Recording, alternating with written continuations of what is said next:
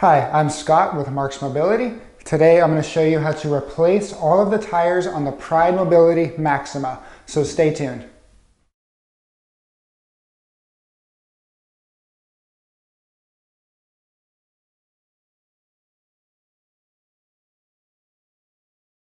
So we'll start with the easiest of the tires to remove, the rear tires. The tools you'll need for the rear is a 3/4 inch socket set or drill piece. I'm going to use a drill, but you could use either a socket or drill. The first thing we're going to do is prop the scooter up. I'm using that hand jack back there underneath the base. That way I have a little bit of room to work underneath. All you need is maybe 1/2 inch or so when we pull the tire off, it's not dragging on the ground. You can use anything. You could use a piece of wood or anything that lifts the scooter up a little bit. So what I'm going to do is I'm going to pop off this cover right here with a flathead screwdriver or whatever you can get in there. That exposes the bolt. That's your 3/4 inch bolt. So I'm going to use a drill, but like I said, you could use a socket set if you preferred.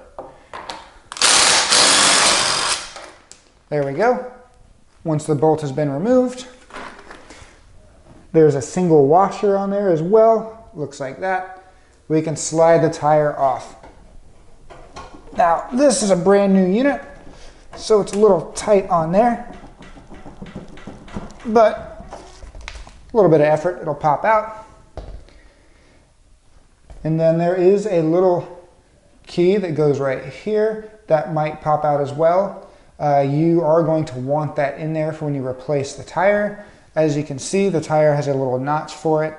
If it's not on there, your tire's just going to spin. It's not going to do anything. So make sure that that is in there. And putting a new tire back on is pretty much the same process. You're just going to want to line up that groove with that key.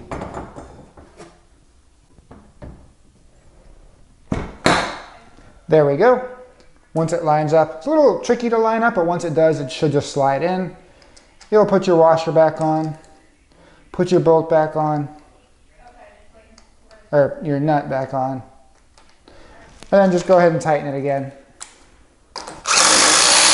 And you can tighten it a decent bit. That nut does not inhibit the tire from spinning.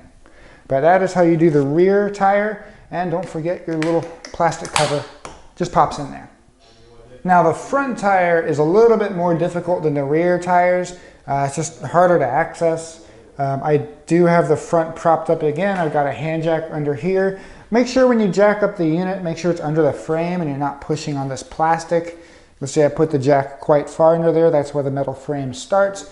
But I do have a little bit of clearance and some room to work with. For this one, this main lock nut is 3/4. This size, I'm actually not even sure what size it is.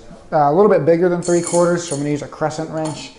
But it could be like 13/16 or something along those lines.